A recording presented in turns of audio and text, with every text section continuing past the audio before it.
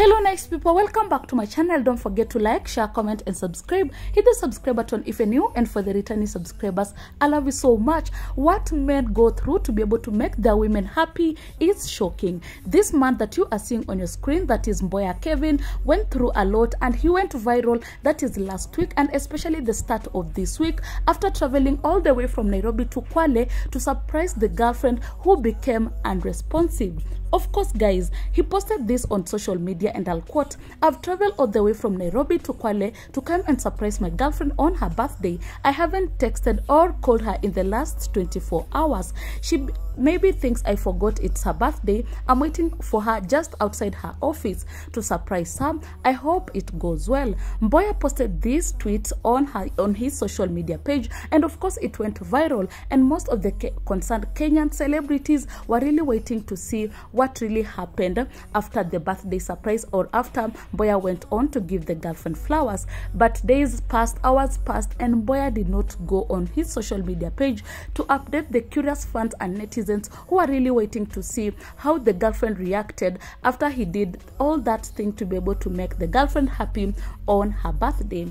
But too bad and shocking and also heartbreaking, Mboya went on to reveal on social media that he did not find the girlfriend at the office, and of course it seems they are no longer together. And when it comes to Mboya Kevin right now, he is really heartbroken because all the things that he did to be able to surprise the girlfriend, it seems they did not bear any fruits, and right now he is the most heartbreaking man that we know. But good to him, a leading travel company which goes by the name Expedition has been able to come through for him to give him a 3-day trip to Mombasa in order to heal his heartbreak. This is what they went on to say.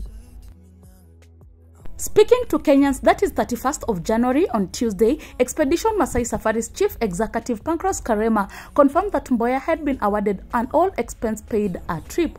Karema explained that the trip will go a long way in helping the love-struck lad nurse his heartbreak. "We will fly him to Mombasa for 3 days for an uninterrupted beach getaway with flights, accommodation, meals and all drinks on us. By the time he returns to Nairobi, he would have forgotten the lady who broke his heart," he stated. While accepting a dummy of the holiday voucher, Mboya expressed gratitude to the safari company for providing him with a much-needed breather to heal.